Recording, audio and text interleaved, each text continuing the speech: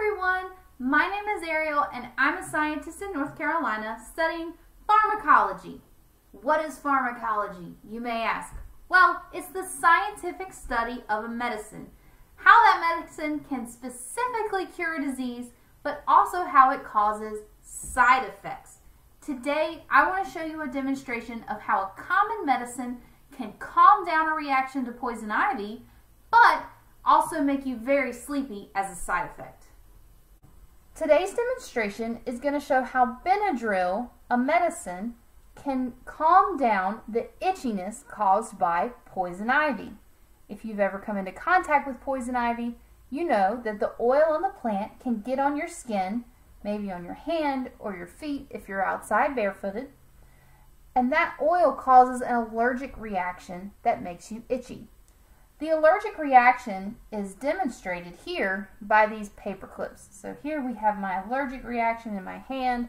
Maybe that should be a thumbs down because, you know, itchiness is not good.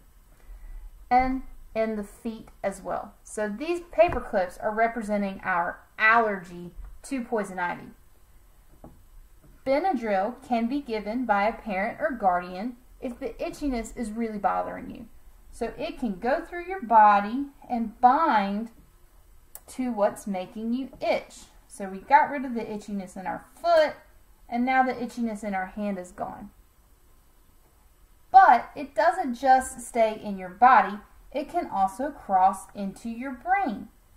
Now, when it crosses into your brain, it's going to calm down your brain and make you sleepy. I hope that demonstration helped you to understand that pharmacology is the study of medicine.